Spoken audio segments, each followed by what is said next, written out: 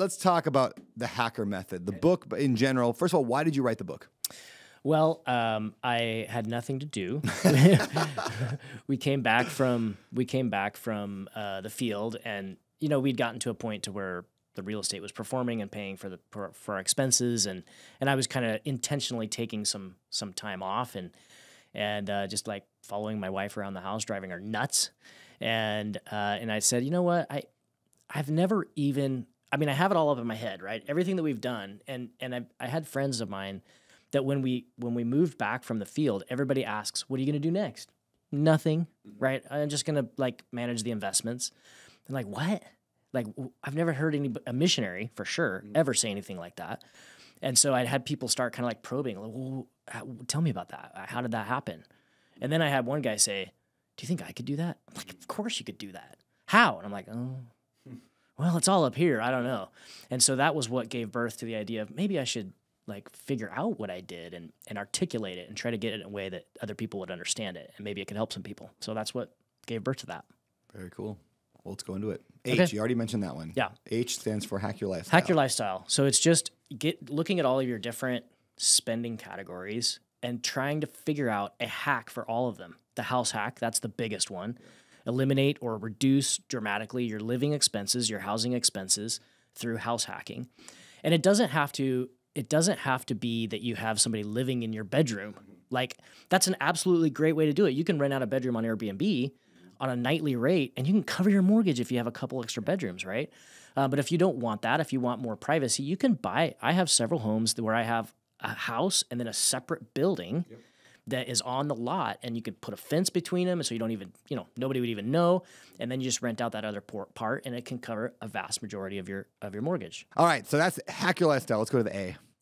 Allocation budgeting. So that's the 50-40-10 concept.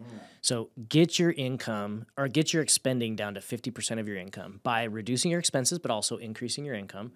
And then 40%, start investing that in whatever way that you feel comfortable. I know if you haven't been investing, that might feel intimidating to you. So just start with the basics. Throw it into an S&P 500 mutual fund and just kind of start watching the market and see what happens when the Fed does this and that does that. And Caterpillar has these, just learn the ebb and flow of investing and let that account build up until you can get, and I do recommend people eventually get into real estate.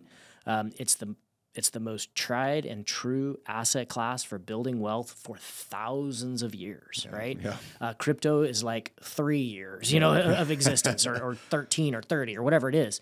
But I just encourage people to, yes, get started. Don't wait. Put that 40% in. The earlier you start, the easier it's going to be down the road. If you can start really early and you have lots of years after your portfolio has built up, it's just so much easier. I talk about financial escape velocity also, like all the thrust and the fuel that it takes to get up off the ground. But then you get to this point to where you've broken past gravity and you're just literally effortlessly flying at 17,000 miles an hour. It's the same kind of thing happens in building wealth. It takes effort and fuel and energy and focus and trial and error and to get up off the ground. But there's a certain point, and I was talking to David Osborne actually told me this concept. It gets to be a certain point to where the laws of financial gravity no longer really apply to you. You've broken past that, and it's not effortless, but it just takes a little bit of fuel to keep that number climbing and climbing and climbing, right? Yeah. And so that it takes that effort in the beginning. You've got to start investing that 40% and then give the 10% away. So that piece of that, I talk about. So my experience as running a nonprofit, I had to do a lot of fundraising. And I would meet with 100 millionaires and 50 millionaires and widows that had nothing and were living on Social Security. And I was always blown away by when, I would go in, I'm going to ask this person for money, and I'd feel bad about it. And I'd feel like resistant and sweating. And, oh my gosh, I'm going to ask them for money and they're going to tell me to get out of their house. Almost every single time, not only did they not kick me out of their house, they said, thank you. I'm like, what? Thank you for asking you for money. Did you hear me? I want you to give me money, right?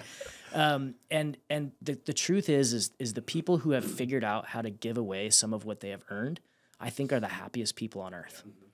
And when I teach the 50-40-10 budget, oftentimes we're focused on the 50%. What can I spend my money on? But when you learn how to give your money away, that can become your favorite category. Like, what makes your heart tick?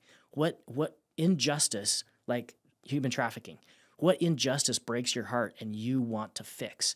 And as you get wealthier, you can write bigger and bigger checks and you can have a bigger and bigger impact on the world. And so yeah, 50% on your spending, 40% on your investing, which it is a spending account, but just 15 years from now or 10 years from now or 20 years from now, right?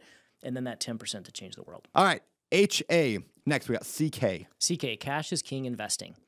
And in that chapter, or in that section, I'm really trying to expose people who've never really thought of themselves as investors. So it's the unexpected investor's guide to building wealth, right? You need to make that leap from being a consumer. So what I always tell people is when you look at your paycheck, like hopefully you have a physical printout, right? Like look at your paycheck and tell your paycheck, you have 3 purposes. Half of you is to spend for me now. 40% of you is to invest, and 10% is to change the world through your generosity, right? And you're looking at your paycheck, and that 40% investing, you've got to accept the identity or the label of I am an investor, right? Because that is so different from I am a consumer. Like, oh, I got this paycheck. Like when I got my first job and I got my first paycheck, like what could I spend all this money on, right? And instead of saying that, saying, how can I invest this money? And begin to take on the identity of looking for opportunities.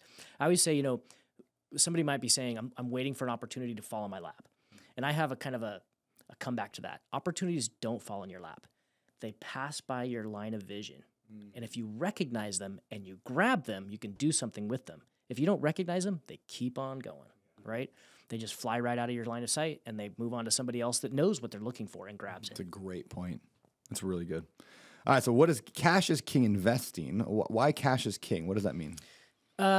It's really just a play on that concept that the one who has the cash is the one who makes the decisions. Yeah. So when you can save your cash up, you can now go and invest it. Exactly right. Got it. Exactly right. Yeah, and if you using your cash to make more cash, always be conscious of buying assets that go up in value and pay you cash, right? My advice is always to invest in things that do both of those things, not one or the other. Like you could loan money out to people, that's fine, and that's going to get you some cash, but your capital is not growing, right? You could invest in a growth stock, and that's going to go up in value, so it's going up, but it's not paying you a dividend, right? I always encourage people to get both of those sources, and real estate is a fantastic asset class in that sense, that it typically goes up in value. In fact, I want to say this. When I was doing research, I went to the U.S. Census, and they started recording the median household sale price in 1940. And then they studied the median sale price every decade after that. There has not been a single decade, the Great Depression, 15 recessions, the dot-com bust, the '08 crash. There hasn't been a single 10-year period from 1940 to 50, 67 where real estate hasn't gone up by at least 40% in that decade. No losses. And not even small gains, 40% increase or more, not average and not annual, but over that 10 years, right?